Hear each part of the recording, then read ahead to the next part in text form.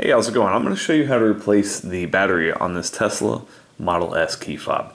You need two things. First thing you need is a screwdriver with a thin flat blade. Second thing you need is the actual batteries that you're going to be replacing. This takes a 2032 and I got this on Amazon. It was about, the 6-pack was about $5. There's a link below in the description.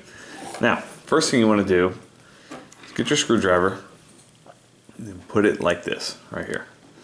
Pop this side up a little bit like that, and then you can just take your thumb and push it forward like that. Okay, so there is the battery. Now you want to go ahead, take your screwdriver, put this back together here, and pop it out on this side right here. There you go. That came out pretty ferociously, so be careful with that. Okay, so put your new battery in, press it down. Now here you've got a little curve action right there. Put that in there, press it in, press that down, you're good to go. Thanks for watching the video. Make sure you hit that thumbs up button.